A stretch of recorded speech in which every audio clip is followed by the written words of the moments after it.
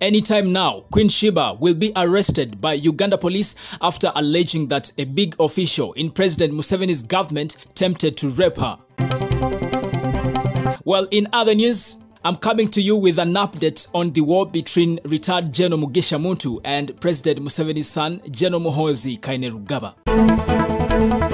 Well, many thanks for subscribing to The Buzz UG, and just in case you haven't subscribed, kindly subscribe and also tap on the bell for all the notifications. Remember, I told you, you got the buzz, you got everything.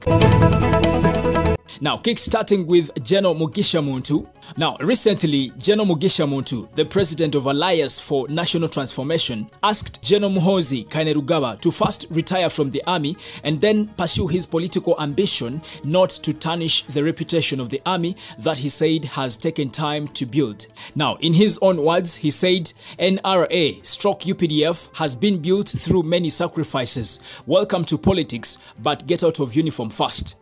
Now, that was a tweet from General Muntu. Now, yesterday, General Muhoozi Kainerugaba responded to General Muntu's comments, saying his advice is uncalled for and that he should reserve it to himself. My father and practically everybody else in the UPDF does not require your insight into anything. Please keep it for yourself and your small collapsing political party. That's a tough reply right there from General Muhoozi Kainerugaba, President Museveni's son. Now, it should be remembered that General Muntu was army commander between 1989 and 1998. Actually, army commander is the highest position in the Ugandan military. I don't know how this is gonna end, but so far that's it from General Muntu and first son, General Muhoozi Kainerugaba. Well, there's a saying that leave issues of generals to generals, so let's end that talk right there and we just watch on. Otherwise, I'll keep you posted on whatever that will be coming up in regards to this story. Well, in other news, Father Mwenda has urged the opposition in Uganda to combine efforts and stop General Muhoozi Kainerugaba from succeeding his father, President Museveni. Now, Father Gaetano is a very outspoken Reverend Father from Kabale Diocese, and he's also the chairperson of the Interreligious Council in Kigezi region. Now, his call comes amidst the ongoing national debate on the alleged plan by President Museveni to oversee Uganda's first peaceful transition of power by handing over to his son, General Muhoozi Kainerugaba. So that is it from Father Mwenda from Kabale, calling upon the opposition in Uganda not to make a mistake of allowing General Muhoozi Kainerugaba to take over our country, Uganda. But some people are saying that religious leaders are not supposed to be partisan. Why is it that Father Gaetano is showing the side he belongs to? Anyway, I don't know what you think, but you can put your thoughts down in the comment section.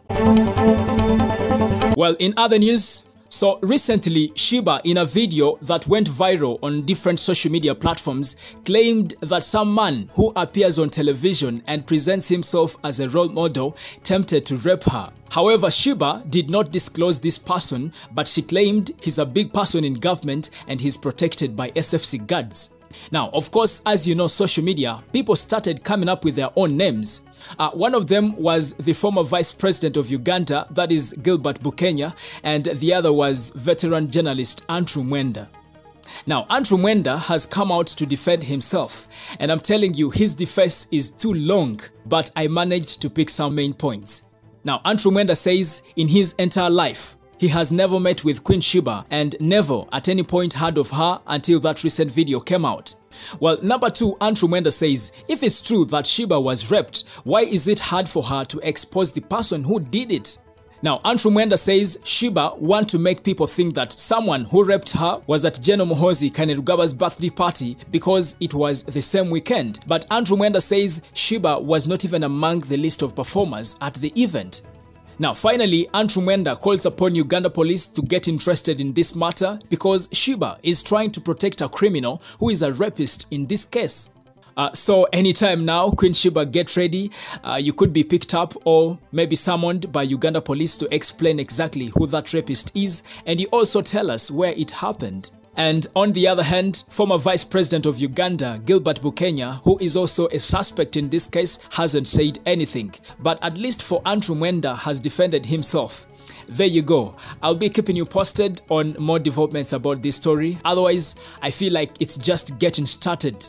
What you have to do, subscribe to the Buzz UG in case you haven't, and also tap on the bell for all the notifications. I told you, you got the buzz, you got everything. Thank you.